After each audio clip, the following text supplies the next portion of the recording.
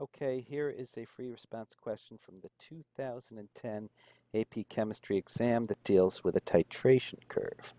There it is there. Hey, without even reading the question, that is a pretty low pH. I think that's going to be a strong acid, and it's going up to a pH of 12. Would that be a weak base or a strong base?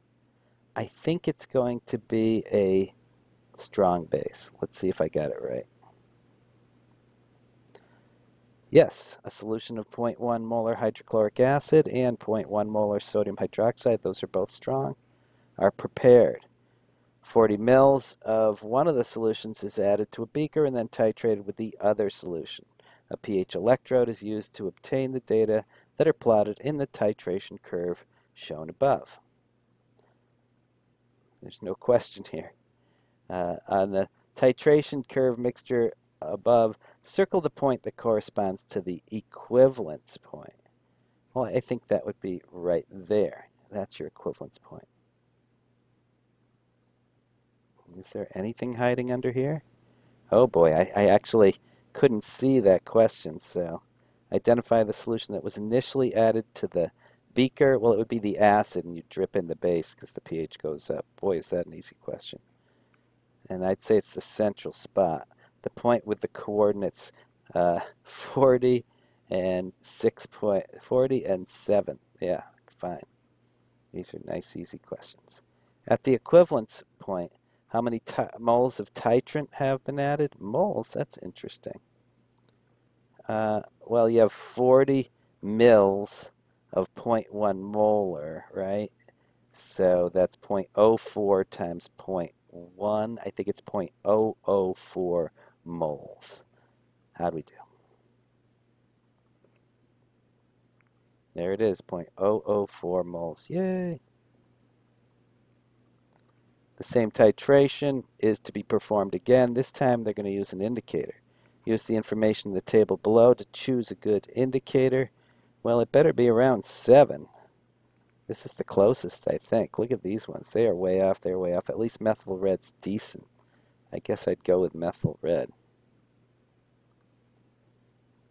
Methyl red would be best because its color change will be closest to the pH of 7 that we need. It does change between 4 and 10, so you're on that steep part, so good enough. Continuing. Whoa. What's the difference between the equivalence point and the end point? Well, the equivalence point is dead center when you have equal amounts of acid and base here. The end point would be when you had an indicator when it actually changes color, which is, in my opinion, not as precise. So it would give you the end point with the indicator, the equivalence point with a pH meter. The equivalence point is when the number of moles is exactly sufficient to react completely. That's well said.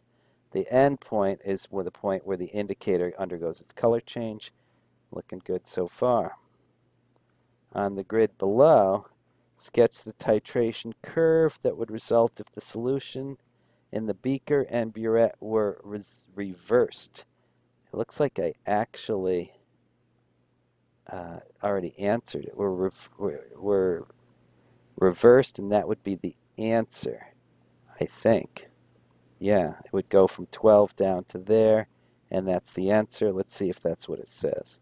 One for starting between 12, you just flip it around and you just go to the, it's just like reverse it, no big deal. And, whoa, did we miss something? We're up to 2011.